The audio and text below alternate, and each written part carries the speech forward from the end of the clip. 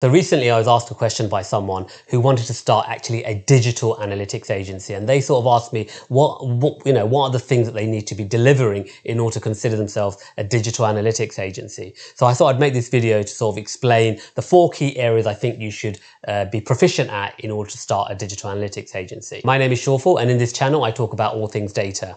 Now before we begin, if you're a budding analyst or even a seasoned pro or someone who just has an interest in data, please do subscribe to my channel. Also ring the bell icon so that you stay up to date with all the helpful tips and advice I have to offer. So the 4 parts to starting a digital analytics agency that you need to be quite good at are as follows. So the first one is that you need to be good at tagging implementation, okay? Now this is the more technical part of being a digital analyst. Now what I find is that digital analysts are either sort of on the technical side or more on the business side, which delivering insights, but they both overlap on the reporting side. So normally you need 2 people, or you need a partner, or you need to hire someone to do the other bit that you're not good at, okay? But generally if one person can do that's great, but I find it's very rare that one person can do the whole thing. So generally it's 2 people, one person, like I said, on the technical side, or one person more on the business side, and they will both overlap on the reporting and analytics side. So the first bit is tagging implementation. That's the technical part. That's the part where you need to understand how to implement the tracking tags on your website or your app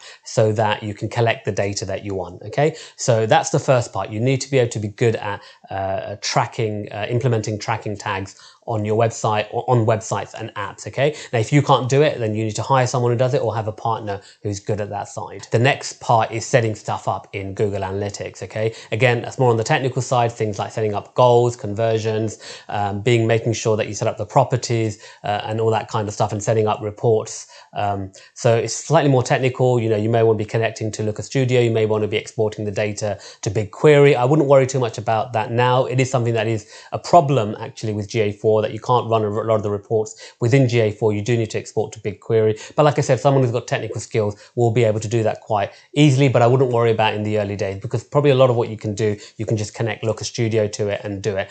But that's the second part. The second part is being able to configure Google Analytics itself, or Adobe Analytics, or another analytics solution actually, and be able to plug other tools into it, or take data out of it. So the third part is the reporting and analysis bit of it, okay? So here you would need someone who can come in, or yourself, to run reports, to run analysis, to look at conversion, to look at goals that have been met, to look at traffic over time, to look at engagement over time, all those things that the business will have. So you will need to make sure that you have someone or yourself who can run all those reports and analysis. And really you need someone who has a good understanding of digital data, because if you don't understand the digital data, you can't run those, you won't run the correct report or analysis. And then the final bit, which is a bit more business focused, is generating the insights. Now, if you're running a digital analytics agency, you need to be able to do this bit. A lot of digital analysts believe that they don't. They believe they can just tag the stuff and generate the reports and let the business run with the data. It doesn't always work like that. If you are going to run an agency, you need to be able to generate insights, okay? And that's whether that's for marketing, for sales, for product, or from senior management, okay? They will want to know, what does it mean, okay? So tell me what you're seeing and what does it mean? Has it changed over time? Is it good? Is it bad? What does good look like?